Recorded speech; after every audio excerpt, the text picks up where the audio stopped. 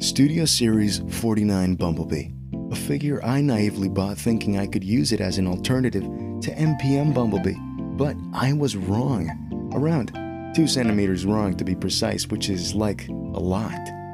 But a shame because I've surprisingly fallen in love with this latest version of Hasbro's most used and abused cash cow of a character. Because real quick, homeboy hasn't caught a break ever since he reached stardom with the movies. Because year after year after year, Hasbro has been busy milking his soft, curvy, plump, rich, and yellow design, with so many repaints and retools and new figures in almost every size class that it's kinda wild to see Mirage now being pushed into that position. Anyways, like I said, I love this thing. I haven't really messed with any official Hasbro stuff since like Titan's Return, which was back in like... Oh my god, I'm old. So the first thing that surprised me was this guy's size, because he's adorably small. Not exactly Legends class, but neither a classic deluxe class. He's somewhere in between. Because here he is with Flame Toys Leo Prime, Titan's Return Topspin and Twin Twist, Make Toys Tailgate, and my other MPMs. As you can clearly see, this guy doesn't scale. Because right now, as of writing this, I don't have an MPM Bumblebee, and I refuse to get his out-of-scale, overpriced, and inaccurate ass. Because this 5'9" Chad is godly.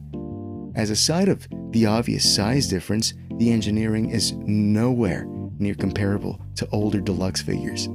Because this guy is a mini masterpiece in every sense of the word, from his insanely accurate proportions and detail, which might even be more accurate to even the MPM, and his amazing paint job, which walks a beautiful line in being simplistic yet interesting enough to create some actual color breakup.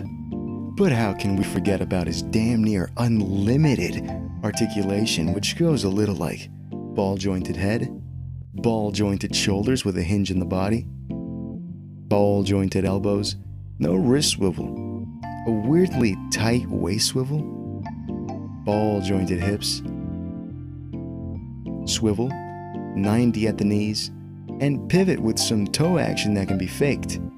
Cause yeah, this guy can pose and is built to be manhandled because of this bendier, soft plastic in what would have otherwise been some fragile areas, making him an absolute joy to pose and play with. And the best part is you can find his ass on eBay for 20 bucks or less, which to me kind of excuses the minimal accessories and paint job, but doesn't excuse the fact that they couldn't give our broke asses a second normal head. You gotta buy it with a completely different figure, which low-key, it is kinda genius from a business standpoint, but it's still a greedy move. Anyways, dropping to my knees to suck this figure off one last time, I gotta say, the transformation is nothing short of genius. It's fun, coherent, nothing gets in the way, and you get a pretty accurate 2007 concept Camaro. Really well painted, might I add, as the black lines are painted with a precision and boldness that I'm genuinely impressed. Same with the tail lights and tires. It's all just really well done and adds so much flair. Anyways, for comparison, here he is with Classics Blur, and yeah, the size still feels weird, but I can get behind it considering the design, the articulation, the sculpt. Because after a while of not really messing with anything official, coming back to this little guy felt like an absolute joy. Especially when buying so many high-end figures that don't really encourage you to mess around with them. More so, just plop them out of the box and put them on the shelf and call it a day.